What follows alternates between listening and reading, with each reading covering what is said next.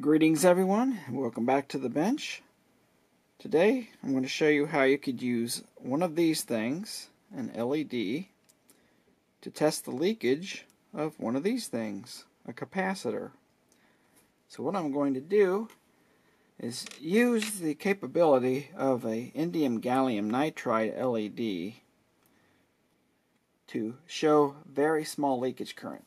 You see, indium gallium nitride LEDs can light with extremely low current, only a few microamps. Matter of fact, even less than 1 microamp could make a indium gallium nitride LED glow. And if you use a high quality LED, usually the green type, not the lime green, but the indium gallium nitride green ones, they are the most visible ones. So that's what I have set up here. Let me focus that a little bit. And I'll show you the circuit I have set up. So right here is the basic circuit. Well, before you build the circuit, well, I guess you could go ahead and build the circuit, but you need to qualify the actual LED before you can use the circuit. So let me explain what's happening here. Well, you have a supply voltage, and with the circuit you could go up to 50 volts. And when you do that, you just have to be mindful of the maximum voltage of the capacitor you're using. For example, if you're testing a capacitor that's rated 16 volts, you want to make sure you drop this down, the supply voltage down, so you're not exceeding that 16 volts. So yeah, this point here is where you connect the capacitor across to test. This is a current limiting resistor for the LED. So when you connect a capacitor across here that's discharged, all of a sudden heavy current will flow, and you don't want to damage this LED. So you limit the current, and of course this is the LED. Now this diode connected across the LED in anti-parallel is just protection. For example, let's say you hook up a capacitor and it has a charge on it, and it reverse biases this LED. Well, you're not really supposed to put much of a voltage in reverse bias, normally up to 5 volts. They usually will take somewhat more, but after a certain point you can actually damage the LED. So that just conducts the current around the LED in reverse bias, and also protects against static electricity, since indium gallium nitride LEDs are somewhat sensitive to static electricity. Okay, so like I say, you have to pre-qualify the LED to use. You want to make sure that the LED does indeed glow at very low currents, because some of them don't. If they're not a good quality one, or there's some damage to the structure of the die, it may not glow until it reaches several microamps, and it would disqualify its use in the circuit. Okay, to test your LED or qualify it for the circuit, you want to use about 5 volts here, and then put a 1 mega ohm resistor across this testing junction, and the LED should glow. And for now I just have a 9 volt battery connected across, and it's clearly glowing. I've already tested this to glow at very low currents, and you can see clearly that the LED is glowing. I'm going to turn it off, turn it on.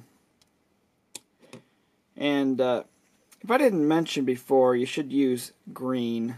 Yeah, I'm pretty sure I did mention to use the indium gallium nitride green colors, because they're the most visible at low currents. Okay, I have a couple capacitors to test. First is a 1 microfarad polyester film, and another of the same value, 1 microfarad, but this one is a electrolytic, and we can see how they respond under the tester. So let me get this here so you can see it. And pay attention to the LED when I plug the capacitor into the tester, which I just set up on the breadboard. And is this on? I'll turn it on. Oh, there you go. See, it charged up. The LED is completely out. There is no conduction whatsoever. So, of course, this capacitor doesn't show any sort of leakage. Now let's try the electrolytic. Oops, wrong one. Where did you go? Ah, there it is.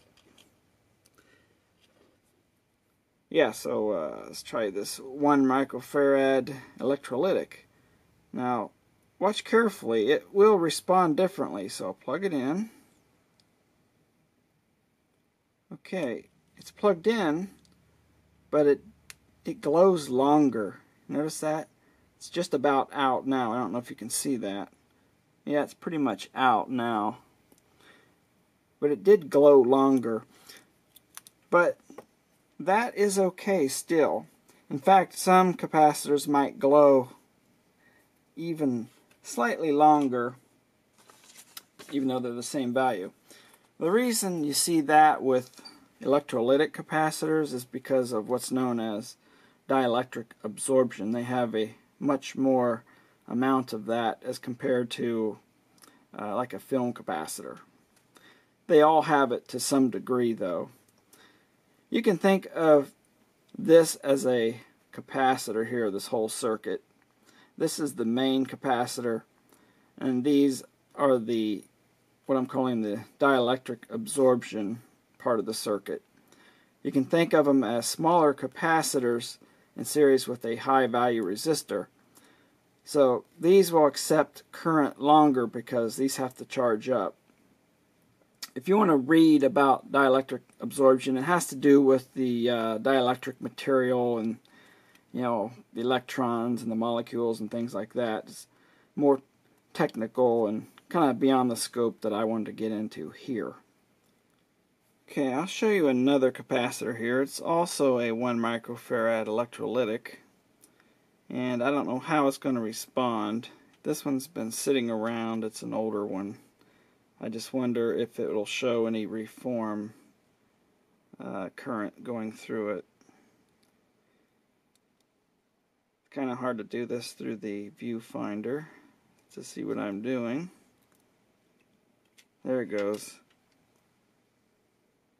Yeah, this guy, it's getting dimmer, but see how long it's taking? This capacitor probably needs some reforming, and it's probably doing that here just in the tester. Though you'd want to use a voltage closer to its maximum to properly reform it. But yeah, it's still glowing. So that just shows you a leaky capacitor that, in this case, is probably okay, just needs reformed. Okay, some closing remarks about the circuit. I put a large 330 microfarad cap in there, and these are old as well. They probably need reformed, but they will take a while to charge. This circuit's probably better to use with capacitors under, I don't know, 10 microfarads or so. You could use larger ones if you want to wait for them to charge up. You see, this one is charging up. Probably a lot of absorption going on there. Now this is just something to throw together on a breadboard. It's not a spectacular circuit by any means, but if current's going to pass that LED, it's going to light it up, so it will show leaky capacitors. I got the idea from watching another channel. I think it's called Mr. Carlson's Lab. He built a really nice capacitor checker. Now, if you're into repairing electronics and it's something you do very often, he made a very nice circuit there. I would certainly recommend building that. However, if you're like me and I don't really test old capacitors, I'm more into building new things, so I have newer components. Maybe rarely I get something in to test that's old. So just throwing a little circuit together like this is good enough for me. So I guess that about wraps it up for the poor man's capacitor tester just using an LED. Thanks for watching.